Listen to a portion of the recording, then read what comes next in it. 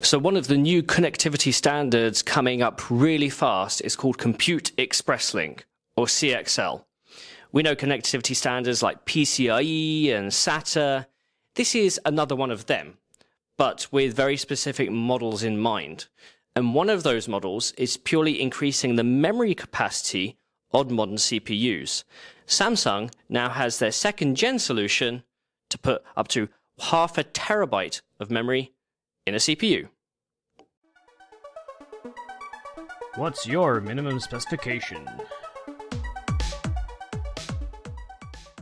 If you want an independent cloud services provider for home servers, VPNs, or clients, consider Linode and sign up today at linode.com/TechTechPotato for a free $100 60-day credit. A recent Gartner performance report shows Linode's topology offers almost double the database performance per dollar than other public cloud services. So if you've never heard of Compute Express Link, it's a new protocol which is initially being developed to run over PCIe.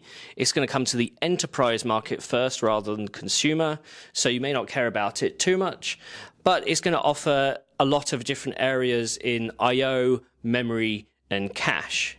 Now, the announcement this week from Samsung is that they're developing a CXO add-in module based on what is essentially PCIe 5x8 link speeds and using CXL 2.0 such that a system can, if they have CXL lanes, like PCIe lanes, you can simply tell them this is memory, and you can just add memory into your system.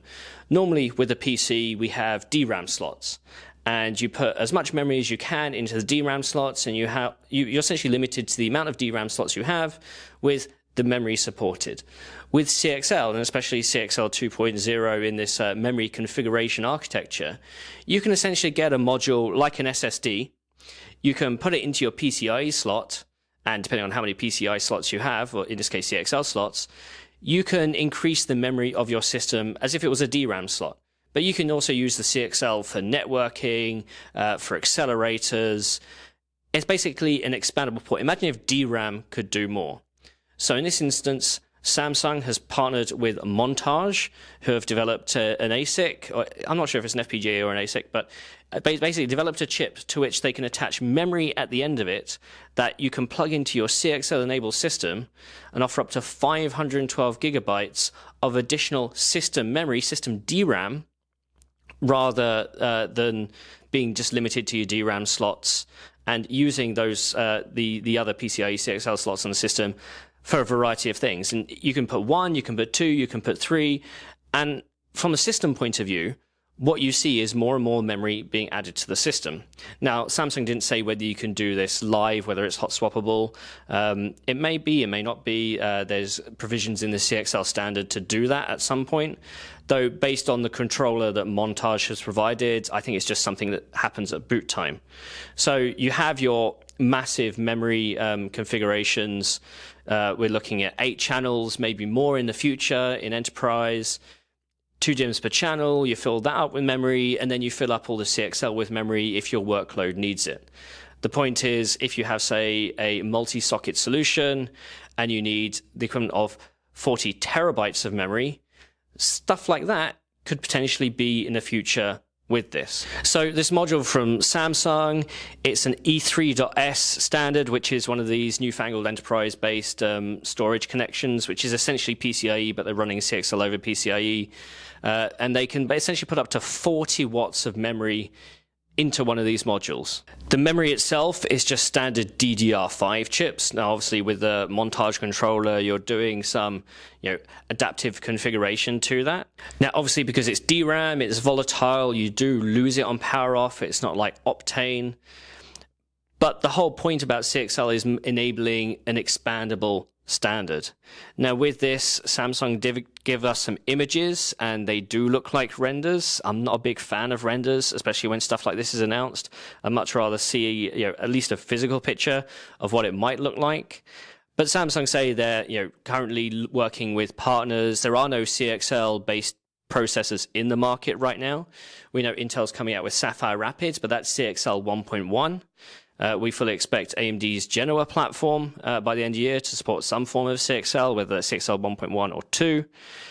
Because this is a CXL 2.0 standard device, it may be something we see some on more custom ARM chip designs, whether that's what's coming out from Ampere, perhaps some of the more AI-based general purpose processors, or perhaps Amazon has a Graviton, just in its back pocket.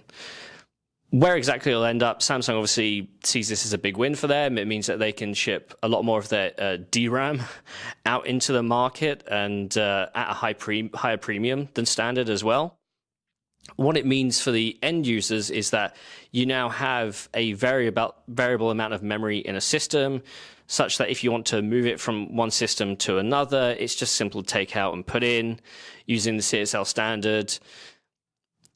It will come down. This is just the hardware, right? The value is actually in the solutions it provides, and we're still kind of a year or two at least away from that. CXL is going to be a big part of the enterprise at least.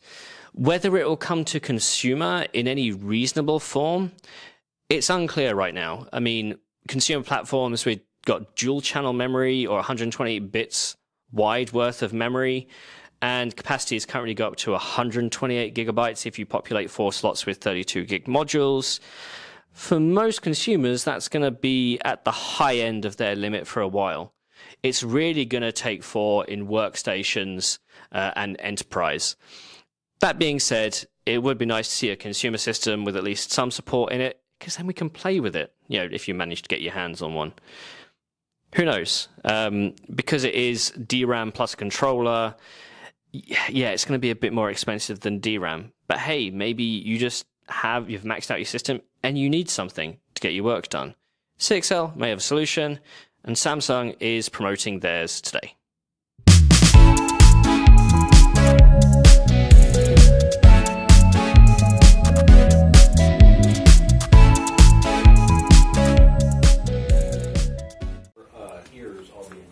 Okay, great question. So that's a sign that they are spayed or neutered. Okay. If the left ear, then they are a male, and right ear it's a female. The right, because